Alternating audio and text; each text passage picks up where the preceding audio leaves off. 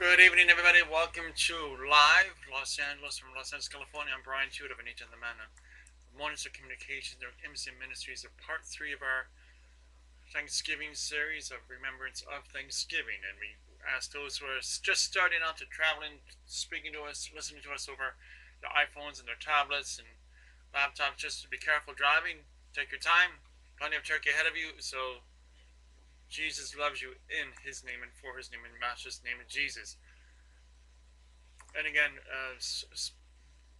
gracious hello from Los Angeles, California, as we begin Thanksgiving Eve preparation for the festive day with families, friends, and loved ones, as we are bringing you this message to you live. And we're going to be speaking as a foundation scriptures will be from Psalms chapter 28, Psalm chapter 28, and we'll be finishing up this three-part message of the importance of having the thanksgiving up to God, the remembrance of what God gave you through His Son and what He is still giving you going forward with the power of faith and the now, which backs up our faith with works. So we commit our thoughts to you, O Lord, as we command our works, and we say unto you, Lord, take us, love us, we're yours. Strengthen us, O Lord, in your way, not our way. Strengthen us, O Lord, in guiding us to the prosperity of your loving truth. For the Master's name of Jesus. Let's go before the throne of God and pray. I'm not going to clean sheet of notebook paper because, as always, we'll be doing some top dancing through the scriptures. Dear Jesus, we love you. We'll lay our hearts before you. You are the reason why we live. From the secrets of our heart, we thank you for the loving truth. We thank you for your time. We thank you for your embrace. The embrace as we celebrate this Thanksgiving holiday, this remembrance of you. How the changes of your love come to us in each and every day, and the guidance of the absolute truth, for the power, for the love. For in Jesus' precious name, amen. And again, I'm Bryant Hewitt on behalf of my anointed, beautiful wife, Anita Hewitt. We wish all of you a very safe and blessed Thanksgiving, and lots of turkey and football, the American way. And we share of this loving guidance in Jesus' precious name. So with our fingers still in Psalms 28, let's go to 28, let's go to verse 7. The Lord is my strength and shield. I trust him with all my heart, he helps me. My heart is filled with joy. I burst out in songs of thanksgiving. How do you bring into remembrance of someone that you never met, or thank someone that you never met? Well, you can meet the one called Jesus, the King, by turning your life over to the Lord, by focusing on your reality of your redemption with God, by understanding peace is a gift from God. We can have all the formality discussions of ceasefires and this and that, but without backing peace up with prayer, it is nothing but a formality. And formalities are pretty much the rituals of the ways of man. And we come to understand the discovering of a new truth that was deep inside your thoughts, your mind, your brains, your life, that God wants you to discover through the power of choices. For this one choice is predestined. Thine is the kingdom and the power and the glory forever and ever. Matthew 6:13. It's yours for the taking. It's yours for the knowledge to correct and be the change makers that God wants you to have. Verse 23. 1 Corinthians chapter 11, verse 23. Jesus with his disciples. For this is what the Lord himself said, and I pass it on to you just as I received it. On the night he was betrayed, the Lord Jesus took a loaf of bread. When he had given thanks, he broke it and said, This is my body, which is given for you. Do this in remembrance of me. In the same way, he took the cup of wine after supper, saying, This cup is a new covenant between God and you, sealed by the shedding of my blood. Do this in remembrance of me as often as you drink it. We come in addressing not problems but solutions by bringing of the bread, the breaking of the bread of the wine. The disciples knew Jesus was giving new meaning to the Passover meal.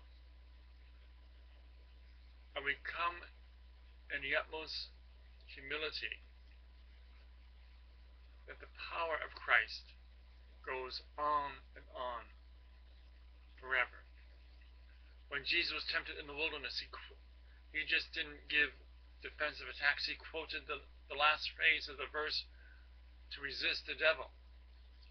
Jesus hadn't eaten in 40 days and he was hungry, yet he knew what we either don't know or fail to remember, that God will supply all of our needs, including food. So one thing remember is God's provision. As we give our thanks, as we move into that new reality called redemption,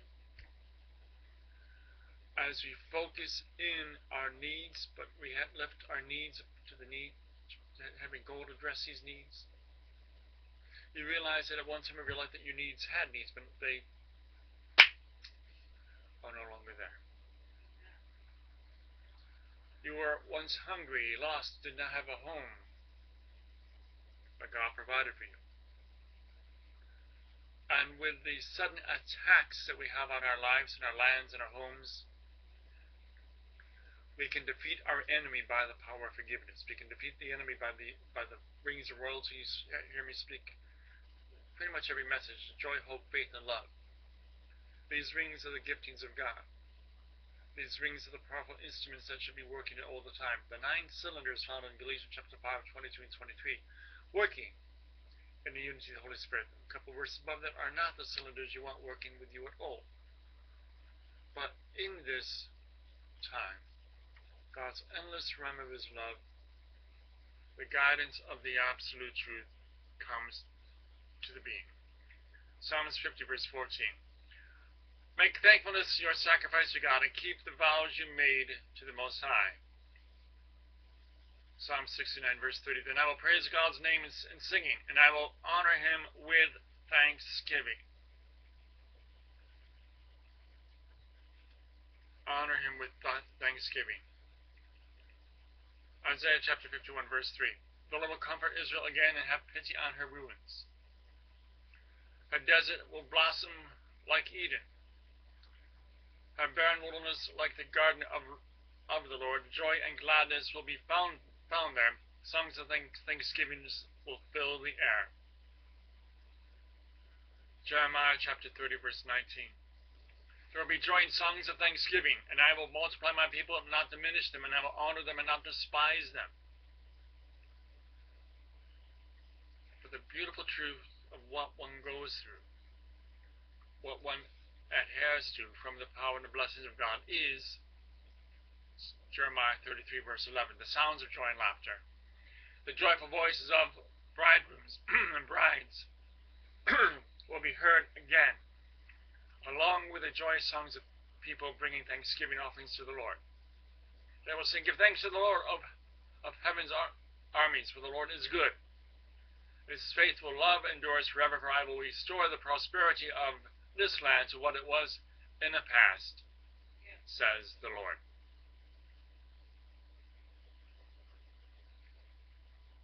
The Lord brings to the mountaintop you, to strengthen you, to guide you, to bring you the loving prosperity and the forgiveness that we live to others, and the power that we have, and the power of his might.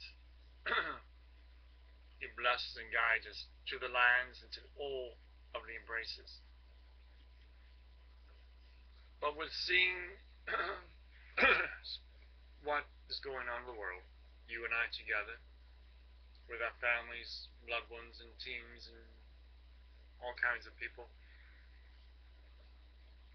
let's look at where we are today compared to just a year ago. My wife and I survived a great deal this past year, from a series of health issues to tribulations to joy to not just launching one new network, but 6 new networks worldwide, by spreading the truth of the Lord Jesus Christ and by understanding that those that touch not thine anointed do their prophets no harm. Those who did come against us, you have been forgiven by us. Those who have tried to kill me, you have been forgiven by me, and I will love you and don't have anything to do with you, but I will drive you insane by forgiving and loving you in Jesus' name. You cannot stand toe-to-toe with me with all your weapons of pathetic lifestyles when I have God that I work for, in Jesus' name. When we speak of where we're coming from, the most important thing is where God is leading you to. Jesus doesn't bring up your sins of your past, and if this does come up in conversation, it's not God that's bringing it up, it's Satan.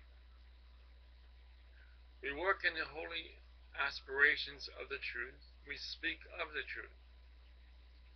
We cannot challenge a minister to go before a pulpit when he has a past. Well, guess what? I have a colorful past too.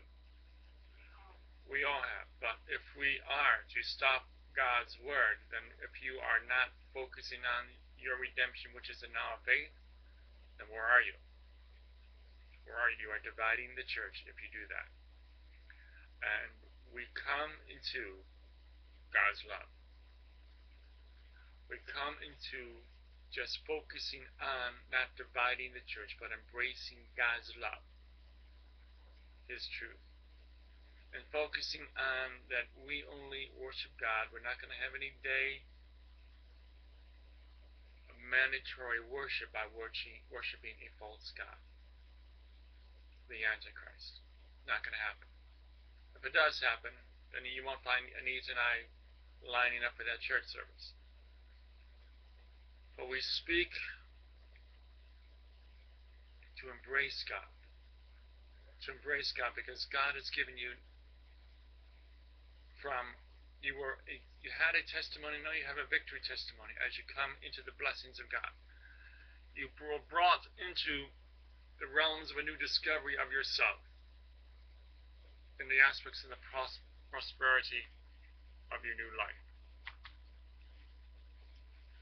2 Corinthians chapter 4, verse 15, and all this is for your benefit.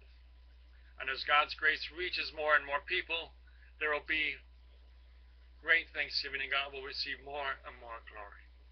God gets the glory, not the ways men, not me, not Anita, not any journalist, stateside, west side, east side, all over the world. We come in to give God the glory. Now, we must come into that point of contact with God. We realize that perhaps there is an unsaved individual or peoples that have been watching Anita and myself, Bryant Hewitt, give these services almost a whole year and is not saved. We can't give Satan any room to destroy you. It's just 3 tricks in his trick bag to control your thoughts, ideas, and suggestions. So, let's all lift up our remembrance and thanksgiving on this Thanksgiving Eve, and knowing that every day is Thanksgiving. Knowing that every day we raise the praise or lift our prayers, repentance, and forgiveness to God. Because if God can forgive man, man must learn to forgive man. And we sing of the truth, because God is married to the backslider, and I don't know if you know that, but guess what? That's all of us. You and I. Everybody. Every world leader who's got an ego or not an ego, it's you and I. All of us. If you're in a backsliding condition, if you need to be committed, if you're caught with your past on as a bishop or a pastor, this is for you to be recommitted with your Lord, to throw your addictions away with the confidence of faith that God is coming to you now. He's not going to wait till after the Laker game or the next game. to see if there is an actual NHL season, and he's going to do this now for you. Now, for you. In Jesus' precious name. Romans 10:13 is singing loud for you. But whosoever shall call upon the name of the Lord shall be saved. Whosoever, yeah, baby, shall call upon the name of the Lord shall be saved. Whosoever is you. When you were caught up in your sin, you were a whatsoever, but itsoever, but now you are a whosoever shall call upon the name of the Lord shall be saved. Repeat this after me, please. Dear God, first, brethren, let's come forward in the name of Jesus. Those who don't know Christ, take it, love it. It's yours. Repeat this, please. Dear God, I admit I am a sinner, and I need your forgiveness. I believe that Jesus Christ died in my place, paying the penalty for my sins. I am willing right now to turn from my sin and accept Jesus Christ as my personal Lord and Savior. I commit myself to you and ask you to send the Holy Spirit into my life. Take me to make me the kind of person you have always wanted me to be. Thank you, Father, for loving me. Thank you, Father, for bringing me forward. Us forward. That's my wife. Praise your name in the background. I am lifting him up before the throne of God. Most important, the angels of heaven are singing your name before the throne of God. Doesn't get any better than that, to have God's very own angels singing your name before the throne of God. You're moving at one step, one prayer, one love, one embrace at a time. The power comes from waiting on the Lord, not in, I need this now or else. Well, you're going to get the or else, but God's just going to say, oh, I'm taking my time. But we move, and we grow. And your first offering is the offering of obedience, to get yourself into a faith-based, spirit-led church, midweek Bible study, Sunday services of the saints, and fellowship in Jesus' precious name. You will also, I beg of you, to know that we cannot learn the Bible by playing one-on-one with ourselves. Receive those who wish to teach you the Bible, the bishops, pastors, teachers, evangelists, the prophets, all. God's sending his people to you. Just lift up your offering of obedience, get out of your house, stop living as a hermit, and surround yourself with irons sharpening irons. And go with God's flow, not the ways of man's flow. With this, now, we do definitely want to get to know you, and we want to know you to get to know us at BryantHewitt.com. BryantHewitt.com. For those who don't know, our full name, ministerial church name is Morning Star Communications Network, excuse me, MCM Ministries. We are your 501c3 certified church in the United States, based in Los Angeles, California. We come to you worldwide, over 200 countries confirmed, via Ustream, YouTube, Twitter, Facebook, YouTube, our network, JCast Live, and through our Watch Us Live link at BryantHewitt.com. With you becoming a partner into our ministry, you can easily embrace and join our missions team, our evangelical team, our translation team, our broadcast team, and to grow and spread the distribution of our services through the power of CDs, the magic merchandising, everything that God leads you to be within our ranks. Now, we're asking you, the sower, to sow the financial seed into our ministry. With this, Jesus himself will show you the vision through John chapter 4, verse 35. The harvest is now. You don't have to wait 4 months from now. Your fields are right. Wait. Your harvest is ready for the picking. As you pick your harvest, God's going to prune you with all the responsibilities you have to spend these provisions. From this, Jesus brings you to the vision, to the manifestation. The living word of God is always praying and revealing the manifestation of God's glory. And then Malachi chapter 3 opens up above you, pours down windows of blessings upon you, that you have no room in your storehouse, plant them to keep them or save them. In Jesus' precious name. Precious, precious name. Guide us to his embrace. Lord, guide us to your embrace. Guide us to your love. Now, with the guidance of God's love, there are two journeys you can take to send us your tithes and offerings. One is come to BryantHewitt.com. Go to the left corner of our website, and you'll see the contact link there. You see our address. Make your checks payable to Morning Star Communications Network, MCM Ministries. And you'll get a receipt after the first of the year for your tax purposes as well. The donation link will come right to us as well. You get a receipt after the first of the year. With your joy and your love, we thank you for prayers and support ahead of time. Much joy and love coming to you on this day. 2012 is yet over yet, so this can still be the greatest year of your life. But with the faith of Jesus Christ guiding you and showing you all of his love, all of his truth, and for you to join us on our traveling ministry team throughout the world in 2013. Now, on a personal note, I do want to thank the entire world that we reach and preach into. That as your love and support came in the attention of my wife Anita, as she survived first an arm surgery, then a stroke, I could not thank the Lord enough of the amount of love that came from your direction to her. I thank you as her husband. I thank you as your pastor. I thank you as Brother Bryant Hewitt. And we cannot thank you enough as you move forward in the coming new year. This morning, wherever you are, this night, brings you the power of change and his love to the guidance of the sweet embrace of this time. Colossians chapter 2, verse 7. Let your roots grow down into him. Let your lives be built on him. Then your faith will grow strong in the truth you are taught, and you will overflow with thankfulness. Colossians chapter 4, verse 2. Devote yourselves to prayer with an alert mind and thankful heart. So let us be alert with our minds and a thankful heart. Eat this, drink this, in remembrance of you, O Lord. In Jesus' precious name. Let's go before the throne of God and pray. Dear Jesus, we love you. We'll lay our hearts before you. You are the reason why we live from the secrets of our heart. We thank you for the loving truth of the Lord Jesus Christ. We thank you for the moment of the expressions every time. The endless realm of your love, guide us to the deep embrace of this time of change, a time of need throughout the world.